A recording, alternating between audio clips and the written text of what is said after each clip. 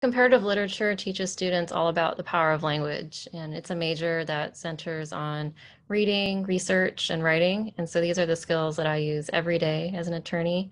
And so back when I was a student, having to read a lot of homework wasn't having to read a lot for homework wasn't a huge adjustment for me. So from undergrad comparative literature to law school, so I was used to the workload.